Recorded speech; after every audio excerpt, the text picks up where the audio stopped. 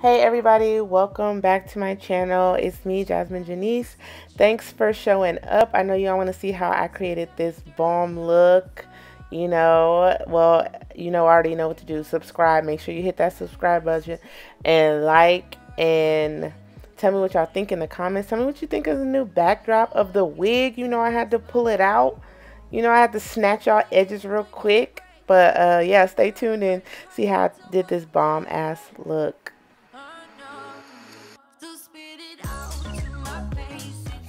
Okay, so first I am gonna put a little of my pre-setting spray, not setting spray, on my face.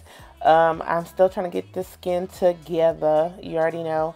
I am gonna take my peachy primer from Too Faced. Yes, from Too Faced. I don't know why I wanted to say Tarte, but Too Faced, and I'm gonna put that on first. And it smells so good. If you haven't tried it, please try it. It's so good. I love it so much. But yeah, I'm just going to put this all over my face. And then I'm going to start with my Milani brow pencil. It is in the shade dark brown, but you can see my brows are really light. So it's going to be dark brown when I use it more. But in reality, it's more of a light brown. I'm also going to fill them in with a brown from my Juvia's Place palette. I'm going to just take a dark brown in there. Not a super dark brown, but a brown shade, and set them with that powder because my skin is oily. And if I don't set my brows, honey, they are gone. If I sweat a little bit or I forget they're there like I do all the time, I will wipe them off. And then I'll just be out there with like 1.5 brows looking crazy, looking out of pocket. So usually I have to put on quite a bit of makeup to remember I have it on, or I'm gonna just take them brows off. Them brows just gonna go right off my face. Nope, gone. But this brow turned out really good, and I did it really fast. I hadn't used a pencil in a while, and I was proud of that brow. I was like, yes, brow. Did it in like 5 seconds. It was cute. It was cute. I was like, yeah. But I did the other one off camera, of course. Or no, I did. I actually did the other one, and I just filled them off camera. And I'm going to actually carve them out and everything with my LA Girl Pro Concealer. So they're already filled and set and everything like that. And then I'm going to take these really soft, very pigmented shadows. If you watched my previous video when I tried to use this, I was not using this correctly. I did not set my concealer this time. And I patted them on there. You have to really pack them. And blending them is really like, you have to be very careful. When I did the other eye, I was kind of in a rush because of course I filmed at night always, even though I was off these last few days. I don't know why I filmed so late, but yeah, I just you're gonna see that I was just packing them on there, but it worked a lot better and they came up a lot better. Obviously this look turned out really good, better than I thought. I didn't know what colors I was gonna use. Y'all know how I feel about green. I'm going to take this green, and I did not hate it, and I was so surprised. It looks really good, and I was like, oh my god, I actually like it. So my next look, I'm probably going to actually try a green one. My favorite Christmas movie is How the Grinch Stole Christmas with Jim Carrey. I haven't seen the cartoon one, but the original one is like dear to my heart. It's my favorite. And then I took this blue that was actually popping. It like blended in with that green really well. And then I took another blue. I almost took a pink, but I was not sure. I had so many shades to choose from. I took this blue, and it kind of looked exactly like the one I just used, and you couldn't tell until I actually put it on, and that's why it shimmered a little bit. But this blue I put on had a lot of iridescent glitter in it, and that's why it popped up like it did. And it actually turned out really bomb.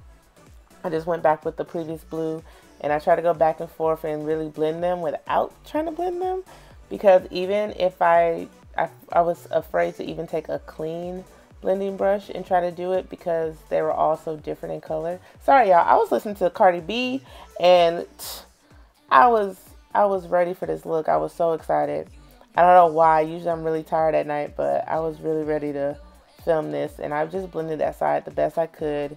I knew I didn't want to do the whole eye. I kind of thought that I would do another shadow on my lid, but it actually didn't turn out that way. But I really liked how this side, I like this side way better than the other one, I'm not going to lie. But I didn't want to do, I almost did a backwards look, but instead I did completely different colors on the other side, which I liked a lot better. Then obviously I took my LA Girl Pro Concealer in the shade Cool Tan, as always.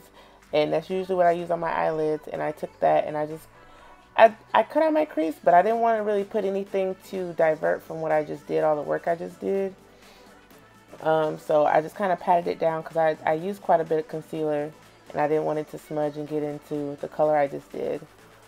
But I was really proud of myself with that. I mean, that turned out really good. I wasn't sure how I was going to do with the brown brows, but actually it wasn't that bad.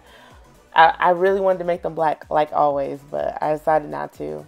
And I just did the other eye off camera. Boom, there it is.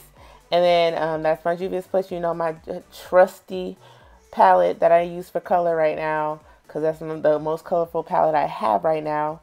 I took that pretty much like, I don't want to say it was white. It was a nice cream color.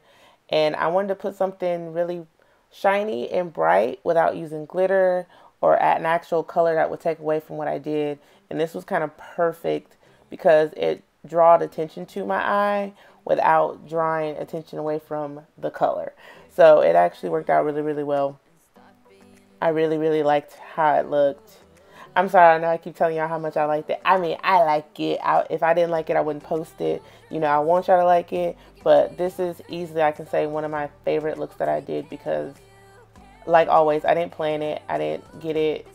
This isn't an inspiration look. This was all me. And I know it's kind of been done already, but I just really liked how it looked on me. I really thought I was going to look crazy. Like, I was like, oh my God, I hope this turns out good. But it turned out great. I thought so.